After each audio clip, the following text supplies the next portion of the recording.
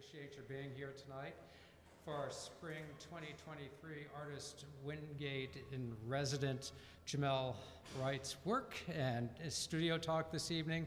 We're delighted to have him here, delighted to have you here. We began the Windgate Artist Residence Program in 2021, and we've had artist Amy Pleasant and artist Anthony Goicolea from New York, and our own Dante Hayes, a graduate from one of our programs in ceramics and printmaking. I think he was a dual major at the time, and now we have Jamele. Our interest is presenting to you an artist who works in multivalent ways, multivalent capacities, work that is interdisciplinary, that can inform students across several disciplines, and to engage and to teach and to be in studio making things. It's rare that students have the capacity to watch artists actually working. I love it when faculty actually set up something in the easel and they make work along with students. It's the best kind of teaching. And to have the blessing of the Windgate Artist in Residence, it's been terrific here.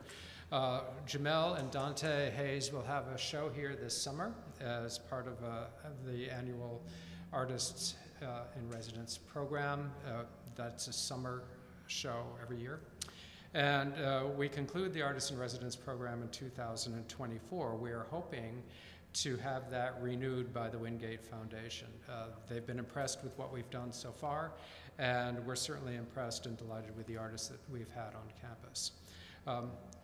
I want to mention that next year is the 10th anniversary of the Zuckerman Museum of Art, which is really hard to believe. It's going to be featured in 2024, spring 2024. Both galleries will feature a 10th anniversary exhibition of the permanent collection here. And it's going to be a teaching opportunity as well as just a time to celebrate and look forward and look past simultaneously. We're very excited about that.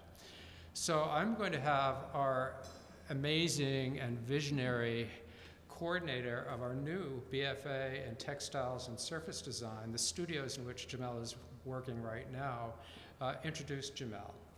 Professor Amanda Britton, she is amazing. If you've ever had a chance to take a class or see what she's doing in the textiles program, you really need to see it. She's a good one. Thank you. Hello, everybody. Thank you, Gio, for your introduction. And thank you guys for joining us tonight. I'm so excited to get to introduce my new friend and fellow artist, Jamele Wright Sr.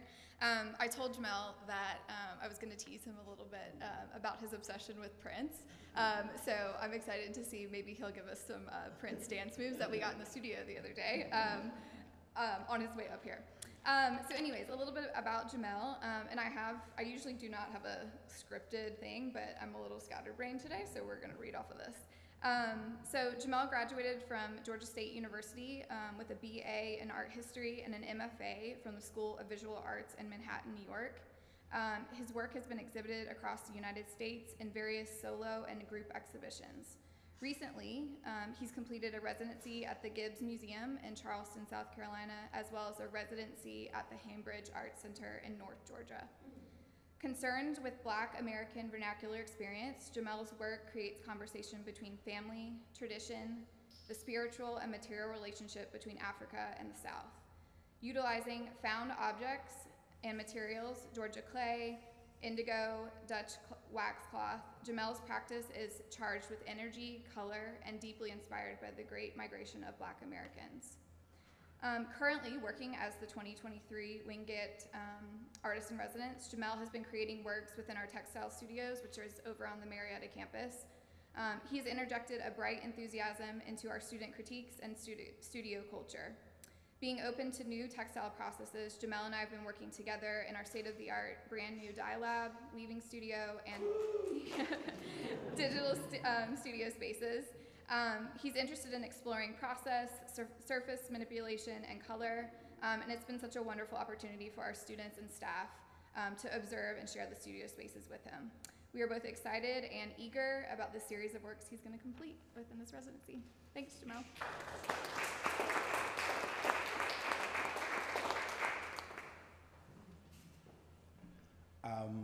First, I would like to thank everyone for being here, but more so, I would like to thank Amanda for being so generous with her time and teaching, and my fellow students that are there that are open to me blabbering out stuff, coming to the dialab when I'm listening to old school hip hop and not being offended, and just being really open,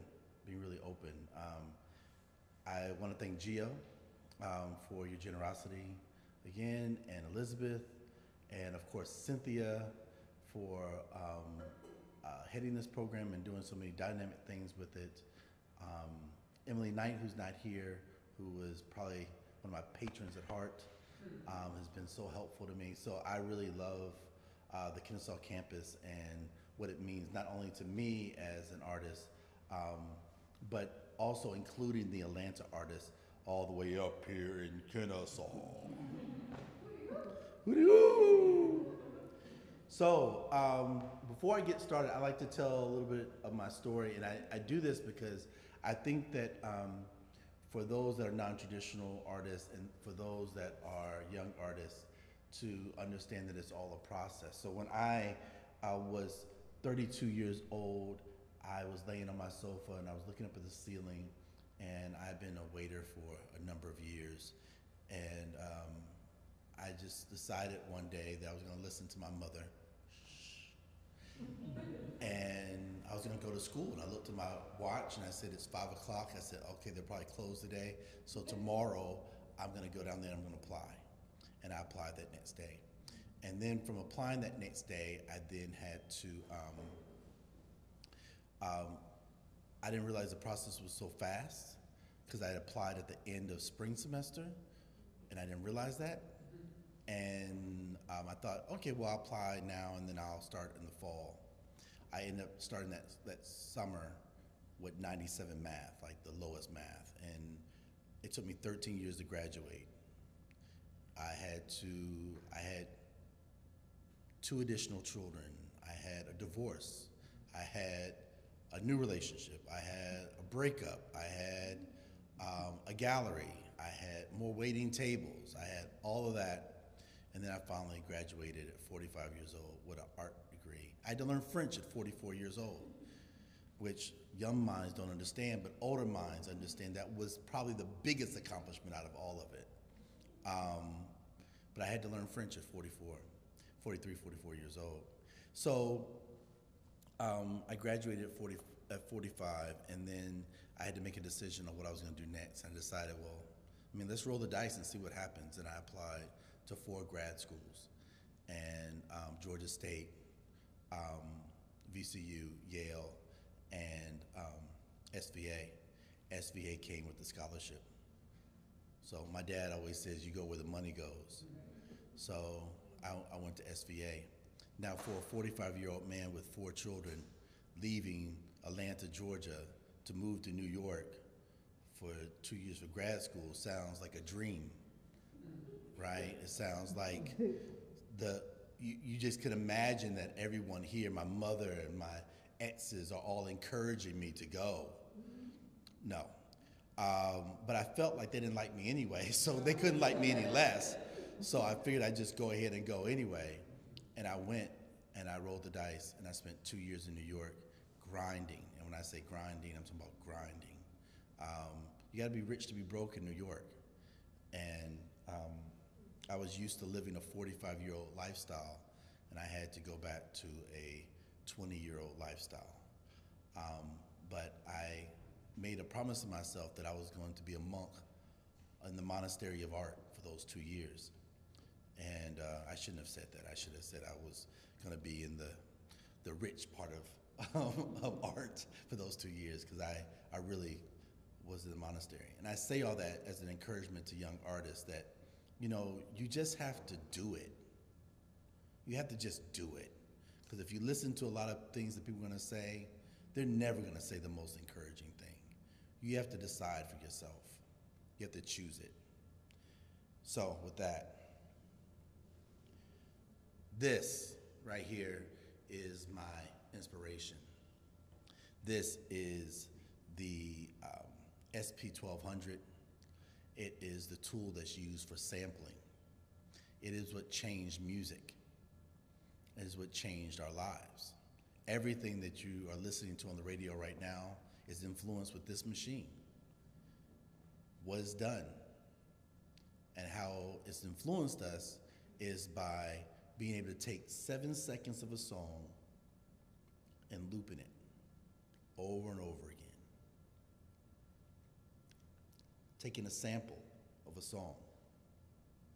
That sample of a song is what we now call hip hop. You're right though, because it did remix. It took old songs and made them new all over again, and people began rapping over them. The drum in there, the 808, eventually the 808 drum is what inspired bass and changed the way that we listen to music, but it also changed the way we thought about most things, right? And it changed the way that I think about my art making process. I am a product of my parents, and I'm sampling that life. With my first painting, this is Going Home number 16. My first year in grad school, I completed 22 pieces, 9 feet by 6 feet pieces. When I first walked in, my mentor at the time was Miguel Luciano. And I said, I want to do this, and I want to do this, and I want it to fold like this, and I want this. And he was like, is this one of your paintings? And I said, yes. He goes, how about this? How about we focus on making a good painting first? I never forget that, because whenever I start a series, I always think first, let's think about making a good one first, right? So that year I made 20 pieces. I was using canvas. I then learned that I was creating this thing that, it was the year of Michael Brown. And I was thinking about ideas of where can black people go to feel safe. So that's why I was entitled Going Home.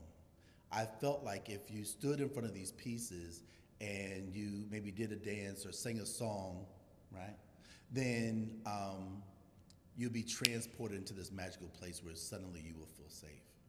Where Michael Brown was in a situation where he was murdered and then left in the street for 4 hours. And at the time, I thought about my son, who was a young man at the time, and fearing for his life, fearing for my life, right?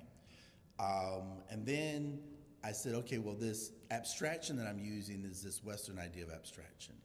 Let me add something that I believe would be African. So I then took this Dutch wax cloth and began sewing it together. Well, I must preface first that I did not know how to sew before I went to grad school.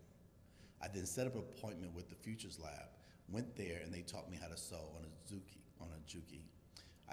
They said, okay, you got 2 pieces of fabric, put them together, put them through the machine. I did one. They said, okay, do it again. I did a second one. I said, okay, I can do this. The third one. And then after a while, I was like, okay, I can do this. Then I took the 2, made it 4, took the 4, made it 8. I'm like, okay, I can do this. So technically, I only knew how to sew at 45 years old. I began sewing that, and then I stitched that to the surface of the painting, and then I thought that I was combining this thing that was American and that was African, and because of those 2 things, and then I added red clay. Why do I use red clay? I use red clay because I believe that that it is magical. Many people in the South thought of red clay when they would, pregnant women who were African descent would use the red clay and eat it at times because it supplied minerals that they couldn't get from the food.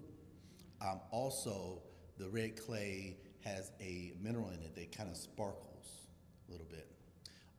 And if you think about the Great Pangea and you put the whole thing back together, then Africa and America, the same place where it has red clay, is the same place that has red clay in Africa.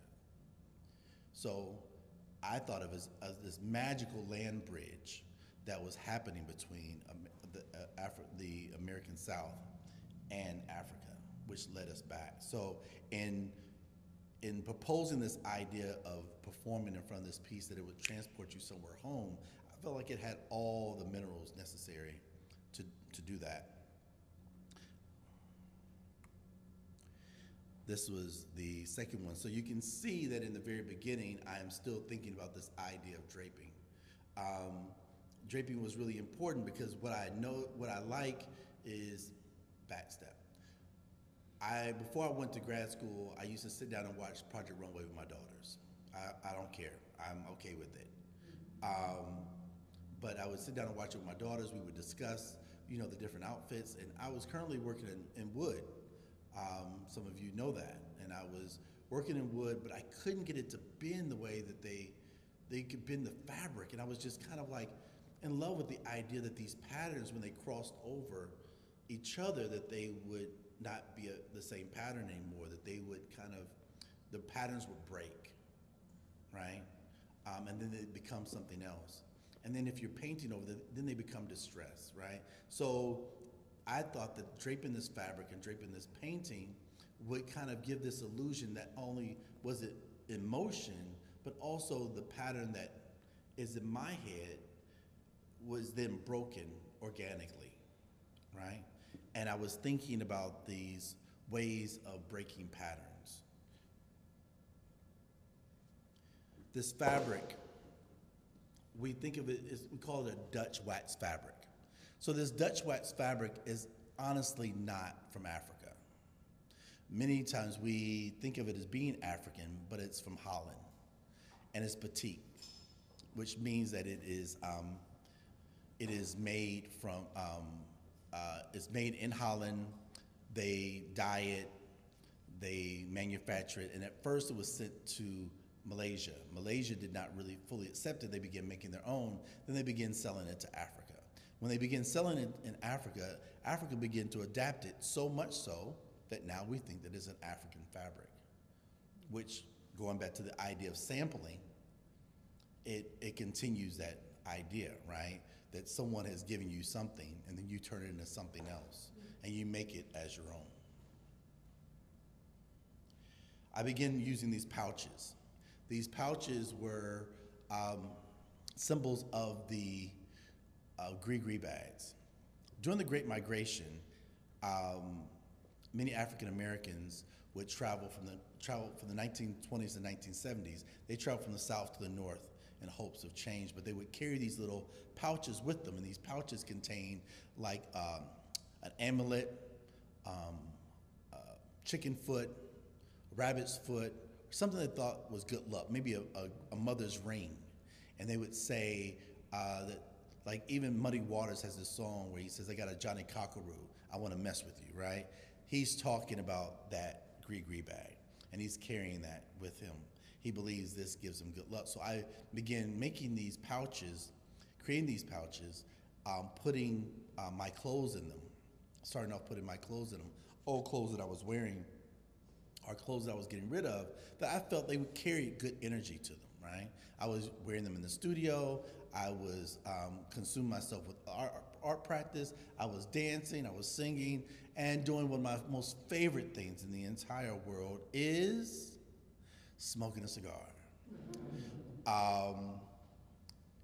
And I'm doing that in these shirts. So I felt like these were good feelings, right? So when I put them in these pouches and hang them on the wall, and then when you begin to hang them on your wall, then they become these power items, right? They're now charged with an energy, right? They're charged with the love that I have for my children, the love I have for my family, the love that I have for art making. They're charged with my love I have for Prince and the love of a wonderful cigar. So here you see In Transit number 2. This was the second one I created. This was after I had a conversation about the fabric with an artist here. He came up to visit me, Michi Miko. He came up and came to my studio, and we were talking about the other pieces. And he says, you seem to be really in love with this fabric, the textile. Why don't you just go with that? And I've been thinking about it, but I'm not really sure. And I was like, man, I think you should. So I tried it, which was one of the hardest things I had to do, because when you see this fabric, especially the textile department, it's so beautiful, right? And to think that you're actually going to paint over it was a challenge, was an idea that I had, but it was it kind of took, like, I felt like it took some nerve to really paint over something that was already beautiful, and I wasn't really sure if I was going to make a good painting yet. I did. I say that I did because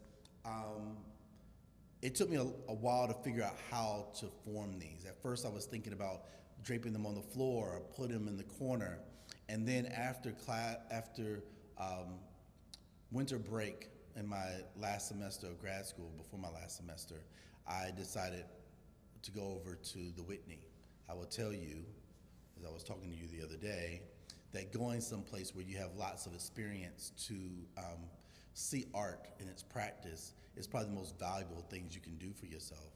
Spending those 2 years in New York, SVA gave me a free pass to the MoMA and the Whitney. The Met was pay as you wish. The Brooklyn is pay as you wish. So you really have an a la carte. I was 4 blocks away from the major blue chip galleries of the world. David Zwirner, Gagosian, Pace, and you are going to these galleries because they're almost like museums. And you're able to see exhibitions for 2 or 3 times just by walking to them. I say that because I went to the Whitney after that winter break, and I couldn't figure out what it is I didn't like about what was happening with my work. I didn't like the way it looked. I had painted the room, I'd done all these things, and I just didn't like it. And it just was, I was unsettled. So I said, well, bump it. I'm just gonna go to the Whitney. So I always believe that going into museums and going to galleries, this is our research as artists. Lawyers go to libraries, doctors go to seminars, artists go to museums. Anywhere I go, the person I'm with knows we're going to a museum. I have to research. So I went to the Whitney. I go up to the 3rd floor where all of my teachers are. And I say teachers, meaning that older artists are our teachers. If you stare at the work long enough, you're gonna learn something. I went up, I walk in, and when I walked in, I turned the corner to my left, and there he was, my teacher, Clifford Stills. I saw a 10-foot by 10-foot Clifford Stills. And when I saw that painting, I knew everything that was wrong with what I did. White walls. I had done everything to be complicated, to make it into something that it wasn't. I tried to add all these gimmicks, and it's never that. It's just about the work.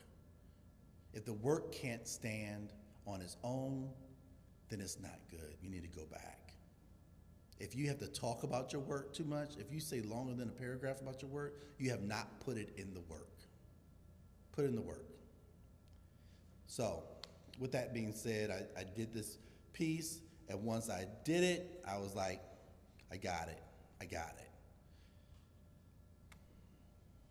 This is my mother and my Aunt Sylvia.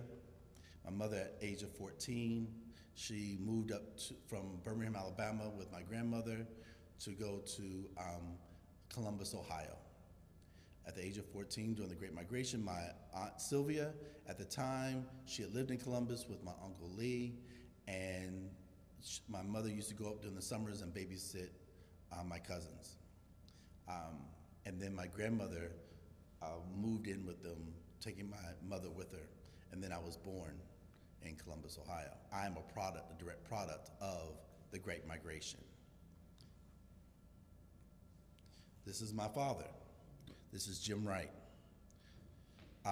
Jim Wright was also born in Birmingham, Alabama. They met in Columbus, Ohio. They're 13 years apart. They found out in Columbus, Ohio, they actually lived 20 minutes away from each other in Birmingham, Alabama. He was in the military. He then went to Central State University in Dayton, Ohio. Well, it's Wilberforce. It's right outside of Dayton. And he eventually met my mother. I am a direct product of the Great Migration. You'd be amazed on how many people come from the Great Migration, like John Coltrane's from South Carolina, Miles Davis, his parents are from Arkansas. Like there are so many African Americans that come from the South moving to the North in hopes of opportunity that at one time, well, actually it's called the greatest migration ever in the world of the Great Migration. So all the things that we benefit here in America was because these Southerners moved there. I'll even go more recent. Nas's parents, Nasir Jones, the rapper, his father's from Mississippi. You know, Jay-Z, I think his parents are from South Carolina, his grandparents from South Carolina. So this migration is bringing these different things together, these different elements together. So oftentimes when people think of when they think of what I'm making, they think of it as quilting, but I call it sampling because I'm taking these different fabrics. I'm taking the fabrics from a friend who makes dresses. I'm taking fabrics from those that I'm using to fill in, and I'm sewing them together. And then I'm using the opposite side, not the clean side, the quilting side. I'm using the opposite side with all the mistakes, with all the blemishes, where it's frayed on the end. And that makes it a little bit more sculptural. And that took time to develop rather than just doing the easy thing of doing the clean quilted side. This is where it all came together. I was on the train because I was working at the Met for the summer, and I had to get up at 8:30 in the morning. Well, actually, I had to get up at like 6. I had to be at work at 9. I am not a morning person. I'm not. I don't understand why people wake up before 10 a.m. If you do, God bless you. But I just don't think that if God meant for me to be up before 10 a.m., then he would have processed my body to do so. And I don't think there's anything that's happening after 10 a.m. that couldn't be done after 10 a.m., right? Like all these people that get up at 6. I mean, you can still do that at 10 a.m. I mean, why force me to be you? Be you, I'll be me. So I would have to get up at 6 o'clock in the morning because the train took an hour and a half for me to get from Jersey City over to the Met, and then you never know how the train's gonna work that day. So it's best that you just give yourself an extra 30, 40 minutes. So I would be on the train. And the train, you start learning these things where you put both earpieces in, both earbuds in, and you kind of zone out. And you learn how to look at people without looking at them, which is an amazing thing. For a Southerner, it's one of the hardest things you'll have to learn how to do. Because we're used to going, hey, how you doing? And they're looking at you going. So I had to learn to give like this stare like. So, but being on the train first thing in the morning, you're so jam-packed in there. I mean, sardines you're closer than sardines. You're so close to people that you're asking yourself, is this a violation of human rights? Like, it's just, because we're so used to space here, like even you have a chair between you. It's not like that in New York. It's like you are the chair between them, right? So you're so packed in, I begin to see different things. And I begin to see how these colors come together.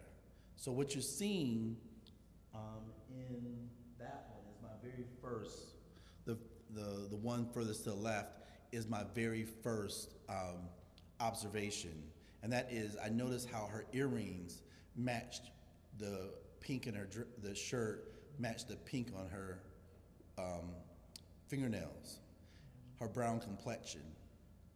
The guy behind her with gray and his peach complexion, or lighter peach complexion. And that gray, that black line as his backpack, his hairline, all those things, the measure of his face. And I began seeing that the people disappeared. And then it just became line, color, shape, and form. And then in the summer when I didn't have a whole lot of money to make artwork, I created an Instagram called Art Found Photo, which was these kind of observations where I was making color, line, shape, and form decisions. And then that's how I began to think about not only the way I draped, but the way that I put pieces together. That was just allowing things to happen organically rather than trying to force things to happen. I think that by us forcing art to happen, making something that shouldn't be, I think that eventually the viewer will see it, right? They'll be able to see through it. So it just has to come direct from you. This is my grandmother's house. From this house is where I also learned abstraction, because I sat on that porch many a days from the age of 6 years old to probably about 15 when my grandmother passed, where my parents would say, they would want to talk, and like, Jamele, go out there and count train cars. You know, at 6 or 7 years old, like, yeah, I'm gonna go count train cars. And meanwhile, they are just having their great conversation, and like, I just counted 100 cars. Great, go count some more. Yeah! And I'm running out there, they paint train cars. And I would just sit on that stoop, and I would see the train go by. And it'd be 100 cars, sometimes 102 cars, for real, like no exaggeration. You count 102 cars, but you're counting those different colored cars in front of those houses with trees behind them, the sun going down behind it, and all those colors, and then you begin to see the train in motion, the house in front of it being still, the trees waving, that green, and then orange, purples, yellows behind it. And you begin to see color. You know, when I was coming, and then the house was like this kind of weird green, like this, like you would have to make this green. Like this green, I know where you find this green. If you go to Home Depot and go to the Oops section, that's the color green this house is, right? Because it's not a real color that you would say, yeah, I want that one. It's this imaginary color. But sitting on that stoop, I learned so much about like peace and quietness, and being able to appreciate quietness and feeling that summer dew, because it would be hot in Alabama. I mean, it's not fair how hot it would be. Like you would say, God, does it really need to be this hot? I mean, what are we killing at this point? There you can see maybe a little bit of the color of the house. That's a young Jamele with that fancy haircut over there. I'm a Piku before he was. And that's my sisters, my brothers, my dad, my mom.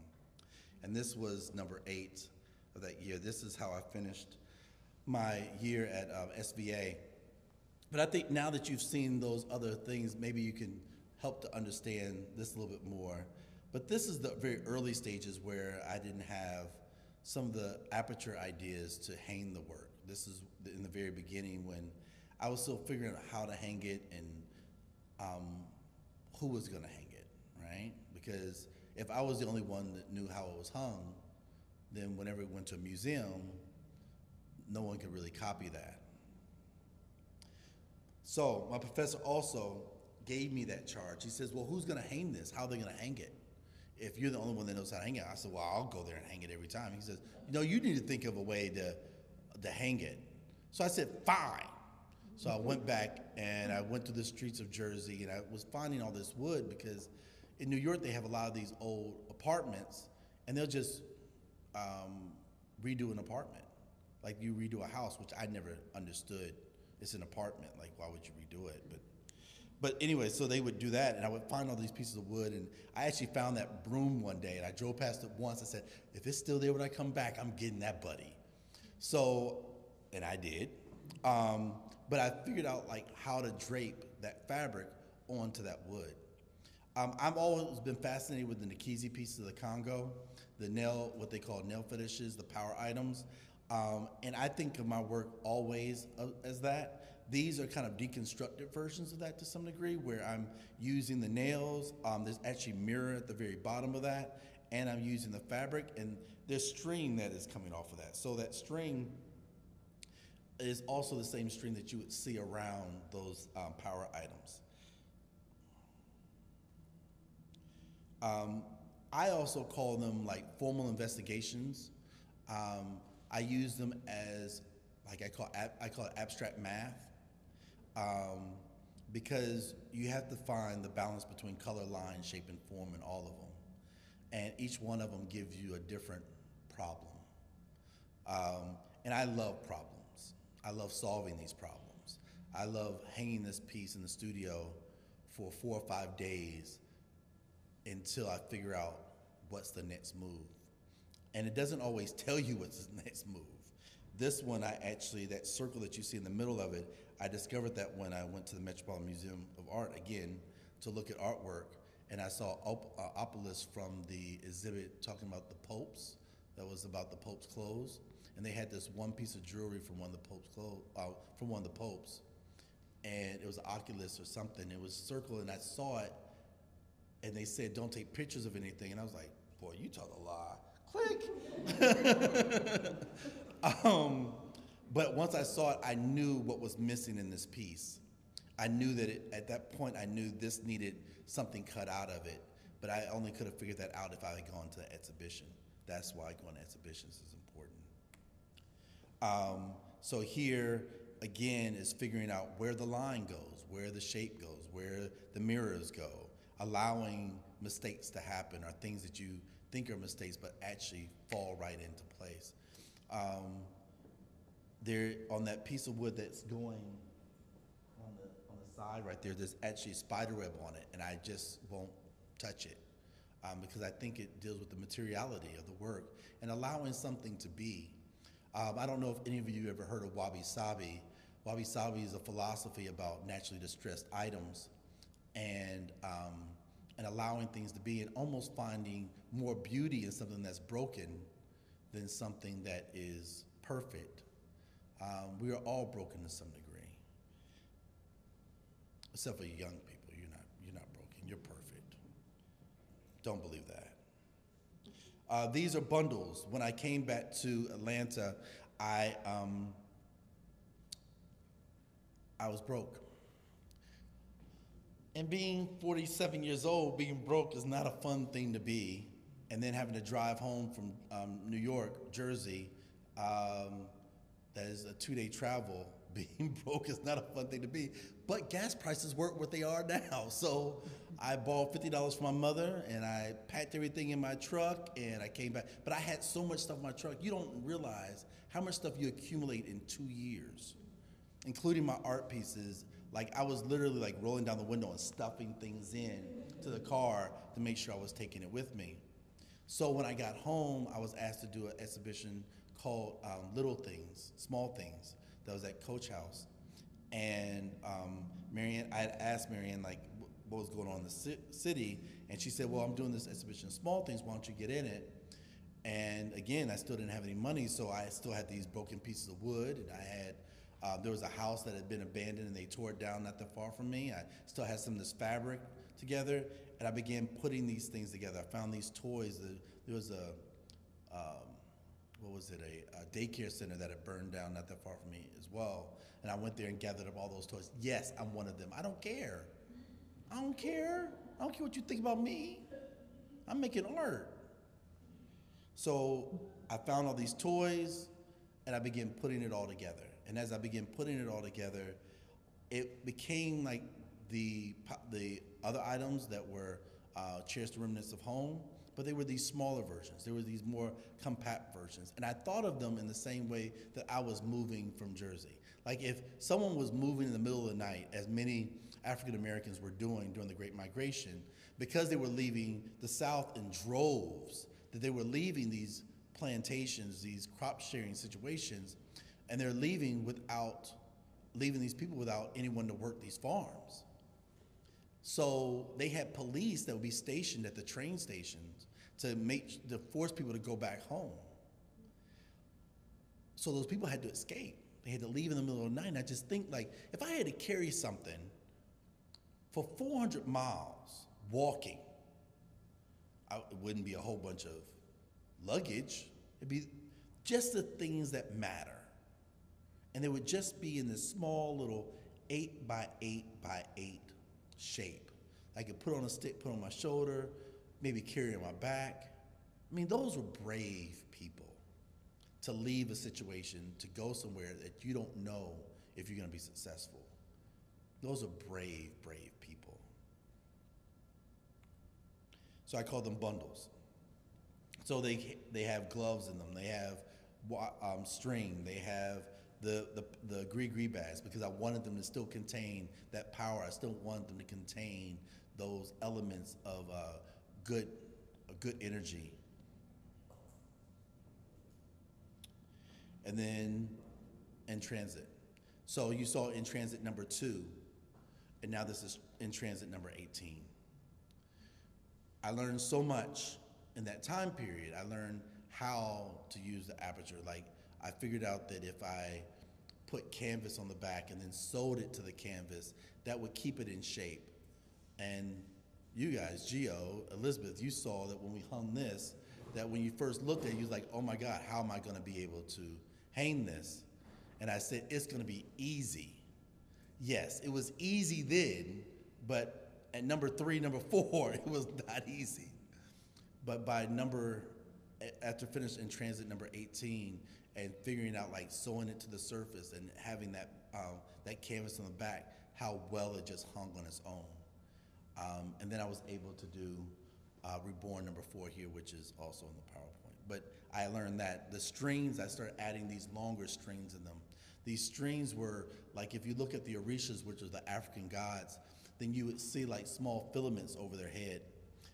I began to think of those strings coming off, not only as an additional line, but also as halos around the work. So constantly pouring into this work these good things. So therefore, when it goes into your home, when it goes into a museum space, and I hope that you guys enjoyed it while I was here, that it brought good energy. This was Reborn number 2, so you can see that by this point, I'm understanding some things. But Reborn was really about, first of all, it was about Kanye West and Kid Cudi had this song called Reborn. It was, and they would say, keep moving forward, keep pushing forward. And it was this idea that I had about keep pushing forward. Past, like in transit, if you were like trying to figure it out and you just had to keep pushing forward. But I wanted to excavate the pouches. And I wanted to do something different with the pouches that I wasn't doing before. So I actually started sewing them directly to the surface and not having them hang off, that they became an additional line. And then they became lines on top of the fabric as well, going along with the curves that were, the draping that was there.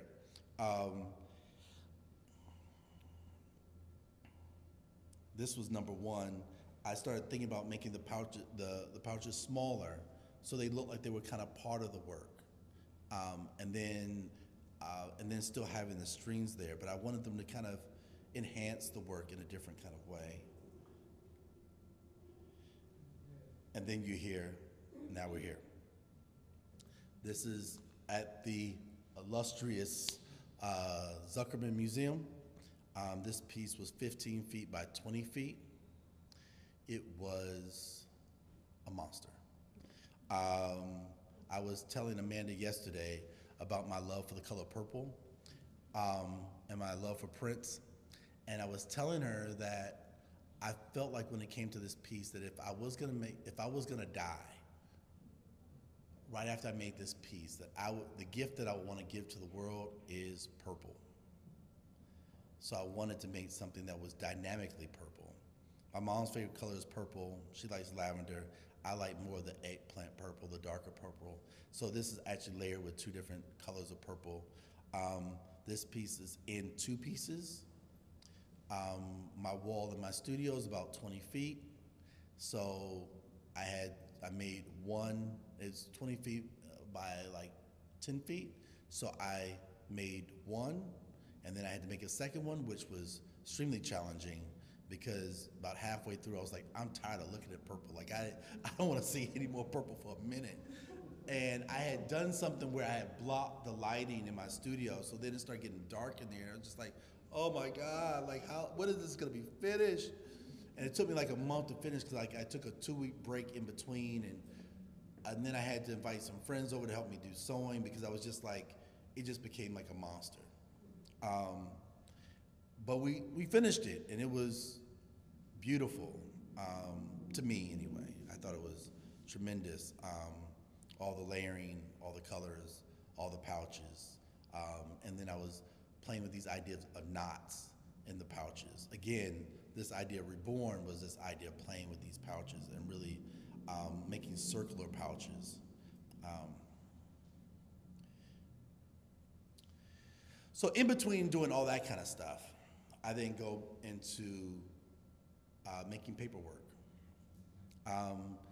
This was an idea I had. I had an exhibition in Marietta, and I had some old paper pieces. I started off, when I started making art again, I told you I had a separation. There was a time where I spent 6 months in my mother's basement in between after relationships. And I was in my mother's sewing room on a pull-out sofa for like 6 months. And I was wondering what I was gonna do with my life. During one of my stints doing audiovisual, I went up to Tennessee and I saw these watercolor abstracts. And I said, I could do that. So I went the next day to Pearl.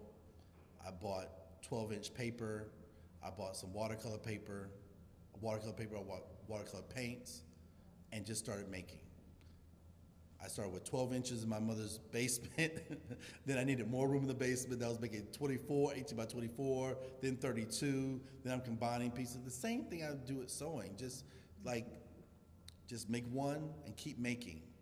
And next thing you know, I had pieces drying outside while I'm making pieces inside, and it just became this thing. Well, 11 years after that, I go back after grad school, and I said, I want these to kind of feel like my fabric pieces. So I had these two pieces of watercolor paper, and I said, well, this one took me like a month to do, and I was recycling old paintings, and this one was for the new show. I said, yeah, but I want that color on here. But I knew it took me a month to do, so I knew that it was impossible for me to do because I had 2 weeks left. I'm sure all of you understand that as art students, right? So I said,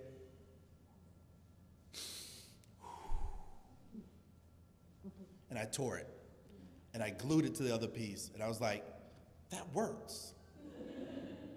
Okay, where's some more stuff to tear up? So then I started tearing and making these new pieces. I started making collages out of my own work. Now I don't have any of those old pieces, but now the way that I make it is I make these pieces and I make them ready to collage. Again, sampling. They've gotten larger. Yeah. And then this is flat splat, just like that. This investigation about shape, I don't really, and I recently looked at it again. I was in a museum and I saw that everything was square. And it was like the first time that I recognized in the same way I did then. I think it's because I've been fighting with myself and with other people about square paintings and thinking like, you know, as artists, what we do, why aren't I receiving, and Instagram is the worst. Instagram is the worst. If you ever want to get down on yourself, just look at Instagram for a while. Because you'll look on there and be like, they're getting an award, why aren't I getting an award? I'm sitting here at home. There's an exhibition there yesterday. Nobody asked me to go to that exhibition. I wanted to go. What, he's got another exhibition? Oh my God, he just had one 2 weeks ago. I'm sitting here at home watching Project Runway with my daughters. So I was thinking to myself, like, about the square thing. And I started going, you know, so I was like, you know what I'm gonna do? I'm gonna go back to my studio, I'm gonna make some square paintings, I'm gonna make a whole bunch of square paintings, and I'm gonna give them to you, and then you're gonna, what? And then every time I go back to my studio, I go, I'm not making that. I don't wanna make anything square. I don't wanna make anything square. I want things to be natural. I want things to be as they are. I want you to feel like you're cutting something out of the sky. I want it to be just what it is. A lot of times we make, like even in these artist talks, like I've been told, like sometimes I don't dress like an artist. I'm just like, you know what? I just care about the work. I just care about making the work. I want you to love the work. The way I dress, the way my hair is, all that stuff, it doesn't really matter. It's just how I make the work. So these canvases that you see here are, I call them found canvas. They are, because of the larger pieces that I make, I cut the canvas from behind them when I'm draping them. And whatever that leftover canvas is, I then started sewing it together. And then I just had these canvases. I started kind of doing it like before COVID. And then when COVID happened, I had a big pile of them. And then I had some old paintings from grad school that I had sewn together. And I was like, who knows?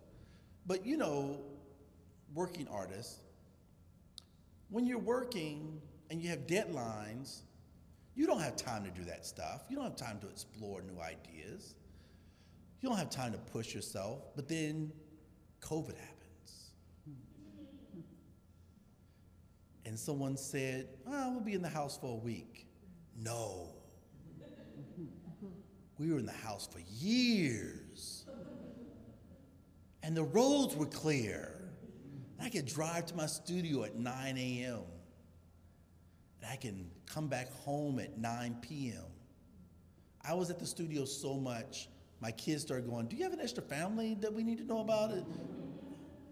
But I was in the studio, and the first thing I would do is I would turn on the movie The Wiz, because it was a happy movie, and I was tired of hearing about people dying. I was tired of hearing about someone who was a president tweeting. Like, don't you have other things to do?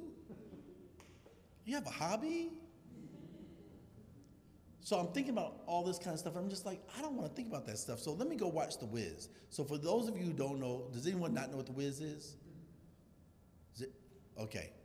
The Wiz is the black version of The Wizard of Oz. And probably one of the greatest movies you'll ever see in your entire life. Just imagine Diana Ross, Michael Jackson, Nipsey Russell, Richard Pryor, Quincy Jones, all in one movie in the 70s, like 78. I remember when my parents took me to go see it, there was this thing where you used to get your hair picked out, but when you do it with a hair dryer, then it's really fluffy. And I was 8 years old going there. I was like, yeah, I'm going to see The Wiz. And then you see Michael Jackson up there, and he's the scarecrow, and he's saying, you can't win. But when you're 50 in your studio and it's COVID, you need a Michael Jackson episode. You need a Diana Ross episode. You need dancing and singing to help you forget this imaginary world that doesn't really exist anywhere except for right here. And I would play it every day. I would sometimes, at the beginning, I was watching it 2 or 3 times in the day. And then I just started watching it once a day. And during that time, I took all these canvases, I just started painting on them. And I started painting on them in the same way that I paint on the textile paintings. But now you can see the layers, where before you really couldn't. I got to use oil paint sticks, because you don't see those in the painting, but you still saw the spray paint, you still see the regular paint. I'm still using the oops paint. So the same way that I would fold them together and tape them, the fabric pieces, I did that with this fabric, with this textile. And then I began just painting on them, and then they just became these things. And after about 4 of them, I started going, wait a minute, these are kind of good. They're going somewhere. I like these. But also, because of watching The Wiz, I started thinking, well, what am I going to call it, right? And then I was watching The Wiz one day, and they were talking about the munchkins that came off the wall. And then he said, and there we were on the wall, flat, splat, just like that. I was just like, yeah, that's the title. Because it kind of dealt with this idea of this natural thing. There was these munchkins, these people that were on the wall as graffiti that was stuck on the wall in their own shape. And my paintings were very similar to that. That was number 7. This is Cosmotastic Black and Mansa Ortal. This is me taking the pouches off of the wall and then putting them into the world on their own. It's also this idea of this name that I'm using. We're so serious about art making all the time that I just wanted to make something that was fun. I just wanted to give a name that, like, again, going back to the idea, if you can say the name, then maybe you'll be transported into that magical place. But I'm using these pouches in a different way, making them circular, adding pouches on top of the pouches as if they are growing as you're looking at them. Again, I'm not using the paint, but I am using spray paint. I am using red clay. And this was actually shown at the Cobb Museum. Yes. I got an opportunity to do some public art, and these were birdhouses. They're done at Avondale train station. You can still see them. There was 3 that were broken because the tree limbs fell down on them, but it was this idea about taking that same color, those graffiti cutouts that I do, that I put on the paintings, that I wanted them to be like plexi. I wanted you to be able to see through them, and I wanted that when the sun hit them, that they would almost act like stained glass. And that as the hours changed in the day, you can see the color on the ground. And we accomplished it, and that was amazing. It's great to think about something, but it's really amazing that when it actually works, right? As artists, like, you are coming up with these ideas and you're thinking, I don't know, let's try it. But it worked, and doing them in different shapes and seeing them from different perspectives. And then I did see birds in them, which was really wonderful too. I tried to select colors that birds would be attracted to as well. And then I think someone asked me if I went to Charleston last summer. So last summer I went to Charleston, South Carolina. I was an artist in resident at the Gibbs Museum. And I really wanted to take in the culture. Kind of like what I'm doing here, is I don't like to really go to a new place and rehash ideas. I think that part of the art making journey is to sometimes put your hand behind your back, tie your hand behind your back, and then force yourself to work in a different way. Use materials you haven't used before. So the only thing that I went to Charleston with was canvas. Other things was like when I went to Home Depot to get Oots paint, I went to Home Depot in Charleston. When I went to buy art supplies, I bought my art supplies in Charleston because I wanted to use those local colors, the colors that they were deciding there. And then I started off doing these, and they didn't have the color to them, but then I met a woman, Ariana Comer King, and she does indigo. She came to the studio one day to meet me on the very first day. As a matter of fact, she waited for me to get there. And we sat down and talked. She goes, come out to Wapala Island, and I do indigo out there. Maybe you could do some. I said, okay. So I took some of the canvases out there. I did some. I liked it. It was an amazing opportunity. And then we sat there and talked. And since I was there for 6 weeks, I wasn't used to being in Charleston, and I wasn't used to the environment and the people, and I learned so much. Like, I learned that the first Africans that touched shore, they touched shore in Charleston, South Carolina. So, I found out, before, the first time I went to Charleston with a friend and with some friends, and we went there. I thought it was really amazing. And then we went to the beach, and I thought it was Folly Beach. We go to the beach. It was an absolutely beautiful beach. The sand, the water, I mean, it was really beautiful. And I said, I wonder if they have a residency here. Can you imagine getting paid to make artwork close to a beach? When? So I applied. I got it. I was like, this is dope. I said, let me go to Folly Beach.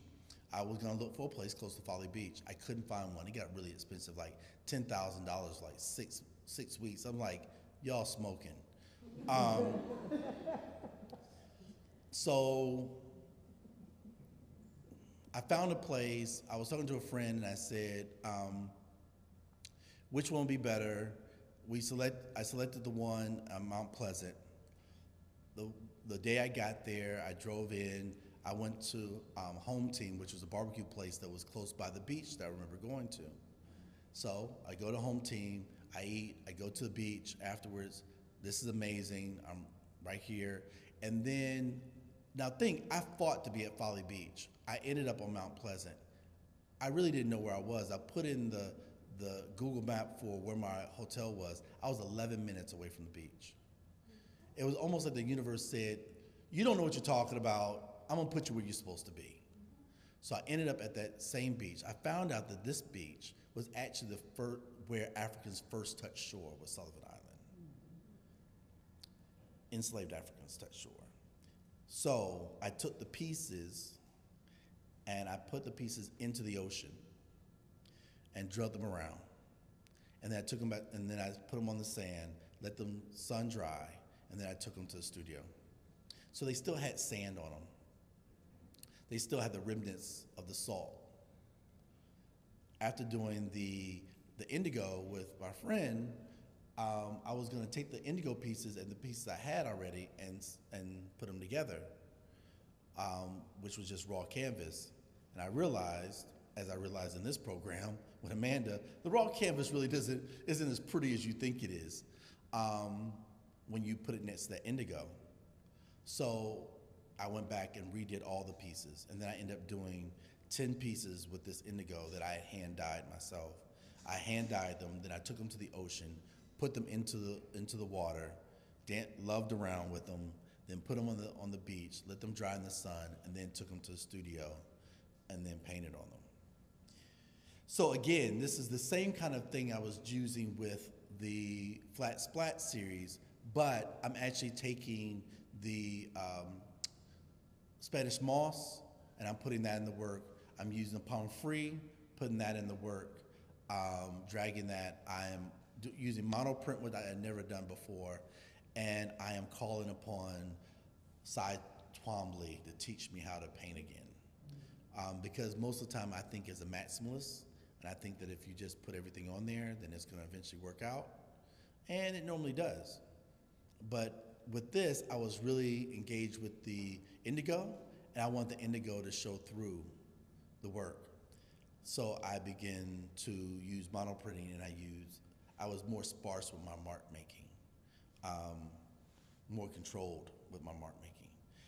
And I thought that at the fourth one, this is again for those of you that are art students and art professionals. At the fourth one, I stood back from it and I began to cry. And I began to cry because I began asking myself the questions of, will they get it? Will they understand it? Did I go too far? Did I not go far enough? And then I had a studio visit, and I told him, I said, man, it's so crazy that you came in here because, and he was like from the Smithsonian, and he said, and I said, man, I just don't know what to think right now. He says, well, man, if you're going through those kind of emotions, it's going to be really great. And I hope that they are. But again, these odd-shaped canvas paintings, have to find their way in the world. And I would say to you just real quick that as an artist, you have to trust yourself, someone who is constantly fighting with making square paintings, that they may not get it today. They may not get it tomorrow. It may take a while for them to get it.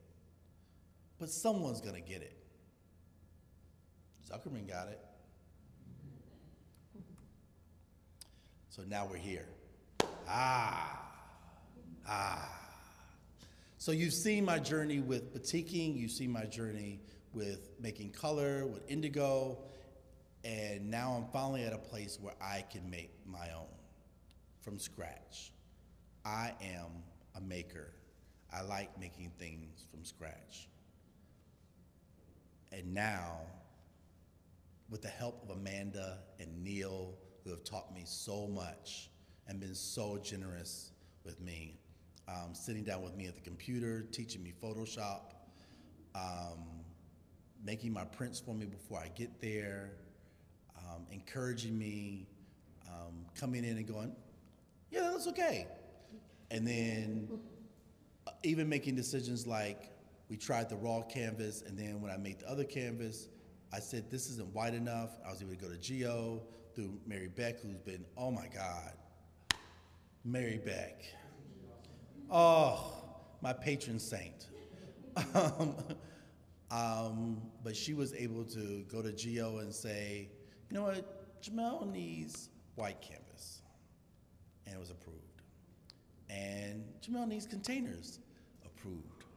I feel loved. I feel loved. You know, the funny thing is, side note, I go to my family sometimes. I go, you know what? I go to residencies and they feed me and they ask me what I want. I go to galleries and they go, how do you want this hung? And they say, do you need water? They are thinking about me, and I come home and you guys want me to take the trash out? I am a professional artist. I deserve to be treated as such. Get to work. As they're walking away going, whatever, Dad. But here, you guys have been so kind to me. I have 24-hour access to the studio, which I have been there sometimes till 10 o'clock. Last night I was there till 10 o'clock. I had Maddie there yesterday with me, stirring up some yellow for me. So everyone's been really, really nice. And I am learning, as you see to the furthest left, you see me learning batiking on my own, using my own mark. And then you see the buckets of dye that I'm doing.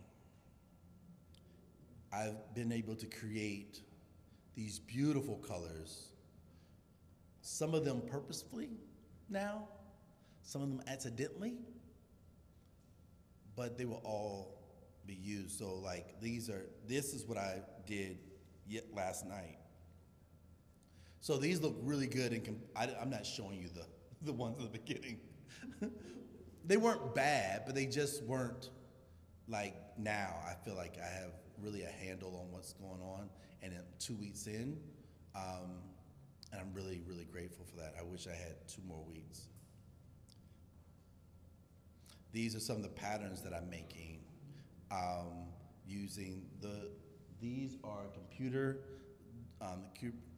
imaging, where I've taken some photographs from Charleston and cut out pieces, not all of it, and just kind of like made these little marks, and then some of them are my hand drawn, and just kind of playing around. And then the one in the middle and the one on the far end, has my hand, but I also found this thing on Etsy where they were selling these petite stamps. So I just kind of used them in my own way and have been able to develop these patterns. So the idea that I have for this next project is going to be abstract. I'm thinking more about the color yellow, a lot about yellow. I'm thinking about the way that we've used yellow in the past. I think about the fact that we think of yellow being this very bright, happy color, but oftentimes you can't really take yellow if you're staring at it for an hour. I'm thinking about pattern and redoing patterns. I'm thinking about my own mark and how to use my own mark. I'm also thinking about this idea of painting without painting, meaning that everything's gonna be left on the surface. I'm thinking about collaging in a different kind of way. I'm thinking about making my own collages out of this fabric by these different stamps. There are things I'm not showing you. And then I'm looking forward to this exhibition that's gonna happen here in the summer. Thank you so much.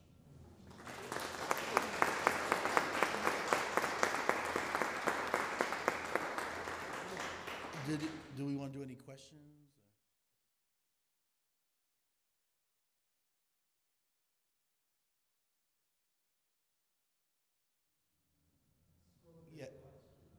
School of Visual Arts.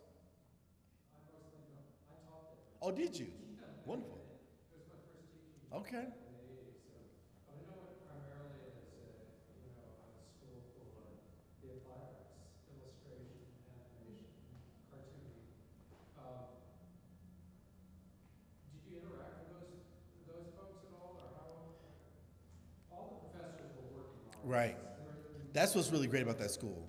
Yeah, no professor is actually just a professor. No. They're all artists. So, did that kind of interdisciplinary relationship factor into your choice to go there? Or was it the nice scholarship? No, it was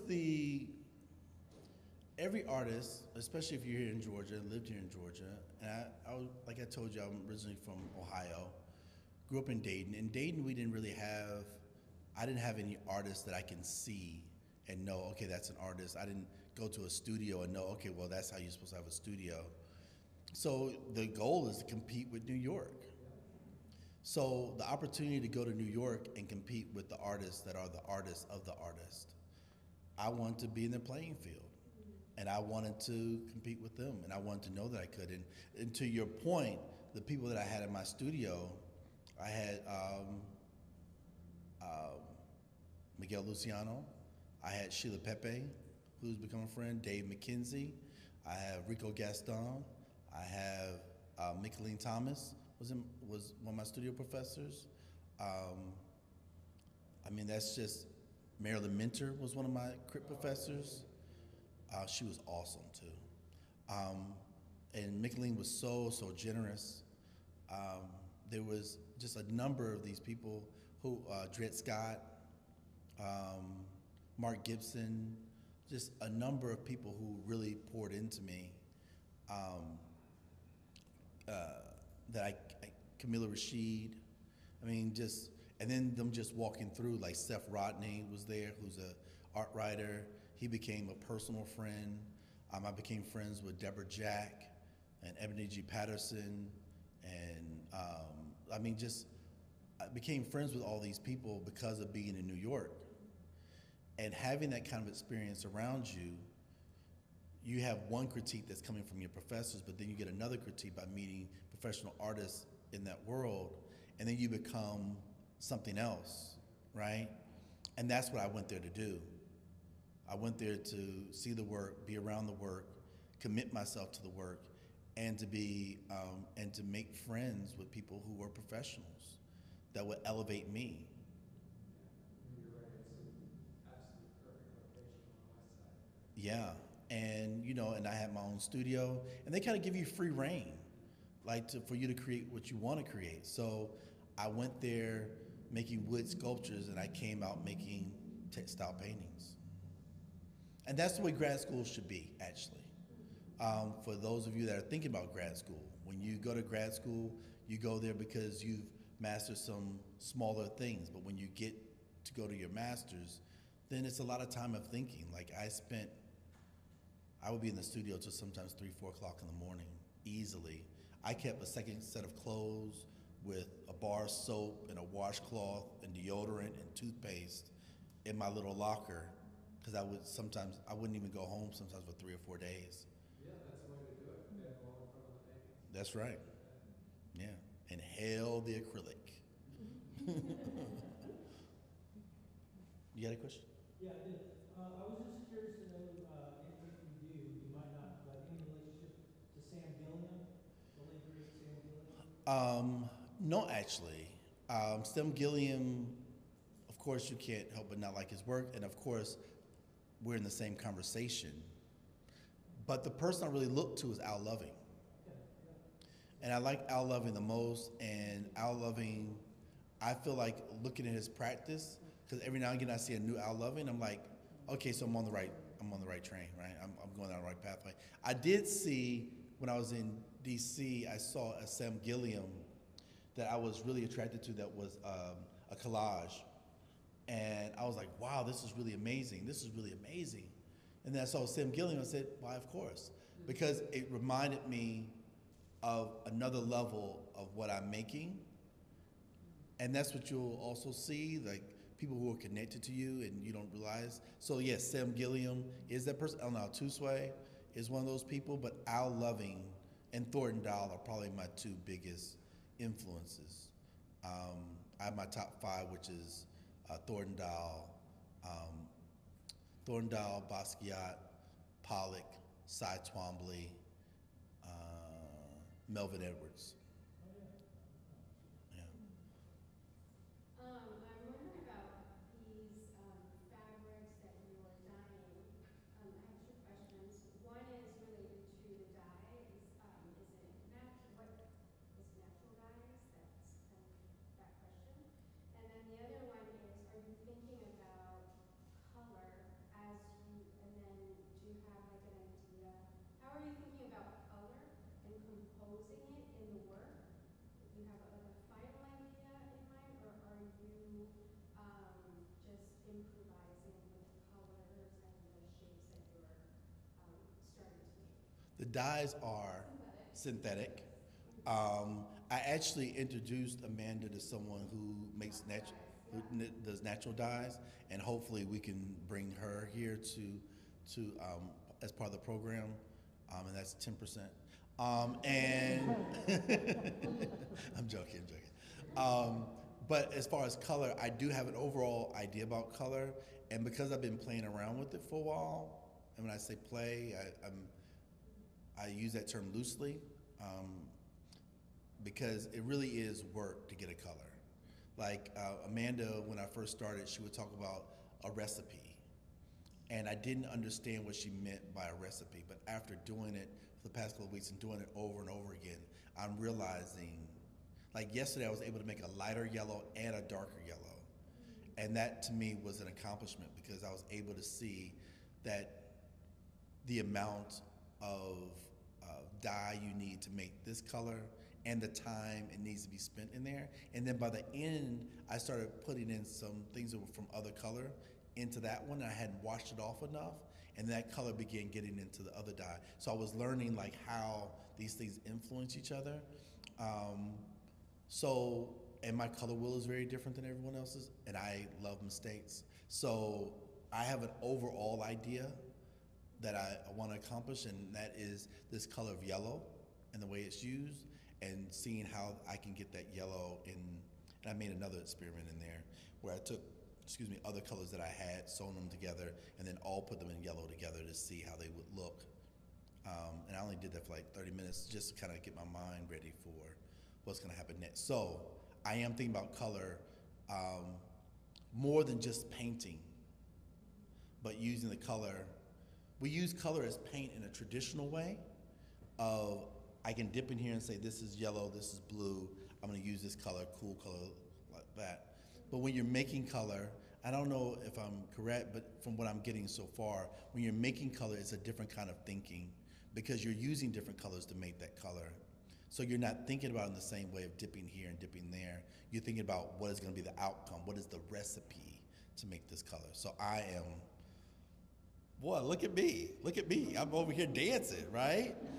But I've really learned a lot. Yes. What was your biggest challenge when you first started your art journey, and how did you overcome that? My biggest challenge in my art journey. When I was young, I used to draw a lot of graffiti, draw comic book characters, but it's easy when you're young because that's all you have. When you get older, and I started my practice, again, like I said, I started at kind of 38, and that's another reason why I like Thornton Dahl. He started at 69. He gives me hope. Maybe by 69, I'll be as good as he is. But my biggest obstacle was to take it serious. That the person that I am as an artist is the person I've always been, and I've denied it.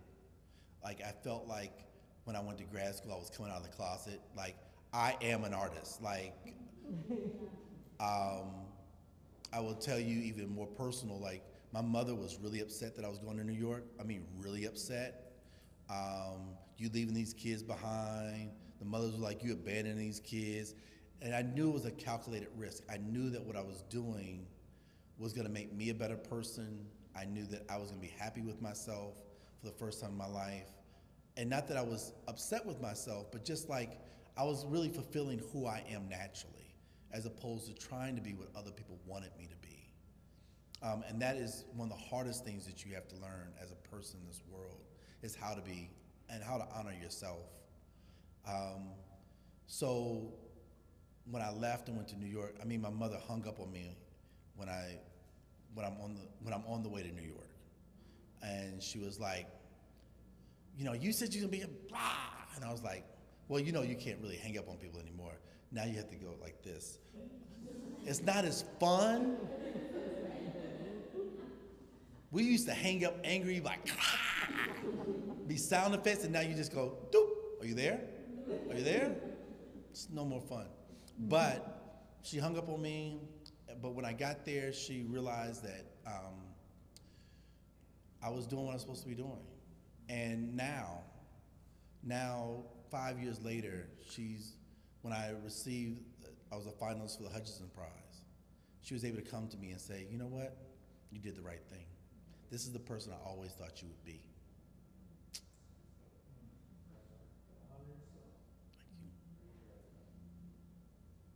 you. All right. Thank you very much.